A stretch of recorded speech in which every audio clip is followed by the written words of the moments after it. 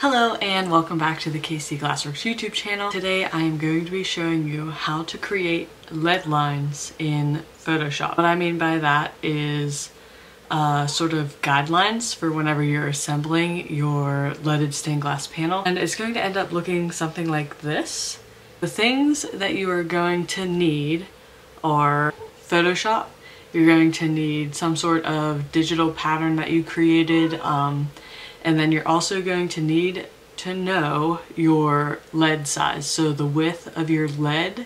And then also an optional thing that you can have is dowel calipers. Obviously these are not necessary.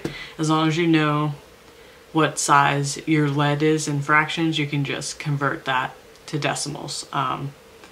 So we are going to get started. I am going to open up Photoshop and just open up any pattern that I have, and I'll show you exactly what you need to do on the computer. Sorry, it's my cat. And then I'll also show you how to use the dowel calipers. If you have them, you just need to make sure that they are calibrated and not broken, but you really don't need them.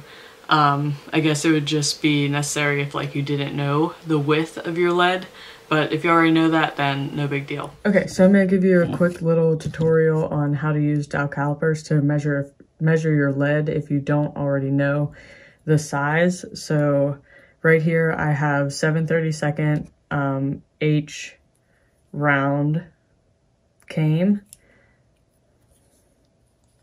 So what you do is just take your dowel calipers and roll them in until it stops. So this is 217 thousandths, and 7/32 in decimals is 218 thousandths. So that's how you can use those if you ever needed to. If you like bought somebody's lead and wasn't sure of the size, that's how you can quickly measure it and get your decimal for Photoshop. Okay, so I have Photoshop open and I have my pattern selected, which I'm using this flower pattern, and I've selected all of my black lines with the magic wand. So the next thing that I'm going to do is zoom in a good bit, and I'm going to hit select, modify, expand. And this is a little bit of a guessing game with the pixels. So you have to start somewhere and then you can just keep adding one pixel as you need to, because it's gonna just keep expanding on itself.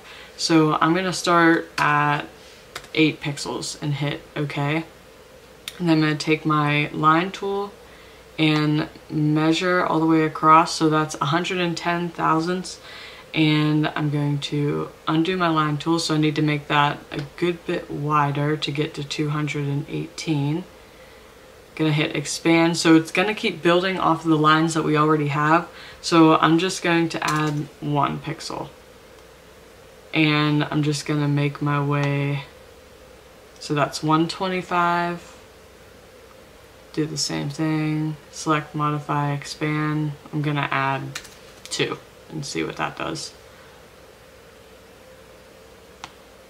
Measure it again, 140, undo line tool, select, modify, expand. I'll add another, let's add another 2. Okay, and that's at 165, 160-ish. Undo the line tool, select, modify, expand, and I'm just gonna add 1 and see where that gets me, and measure again. So that's 175. So as I get closer to my number, I just keep adding 1. It takes a little bit, but eventually get there. Undo, select, modify, expand. 1. Measure all the way across. Okay, so that's right about 200. So let's just add 1 more and see what that does. If it's a little over, that's not really a big deal. Let's see where that puts us. That's 205. I want to be a little bit wider than that. So I'll add one more. Okay, and let's see where that got me. 210. I want to be wider than that too. Yeah, see, this does take a little bit, but eventually get there. One more. Okay, so 225. All right. So undo that line tool, and then the next thing that you're going to do is go to Edit, Stroke, and then on the center of this pixel line is where you're going to have your outline be drawn.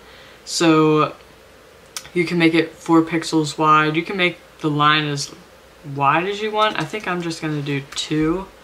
And then from the center of this line is where they're going to draw the guideline. So you can have it on the inside or the outside. So let's see here. Let's just do the center. I would probably do the outside too. But let's just see what it looks like. And then just take the inside measurement to inside. That's at 210. So I probably could have done the outside. So let's just do that. Undo stroke, and then let's just go to Edit, Stroke, 2 pixels, and then outside. Hit OK.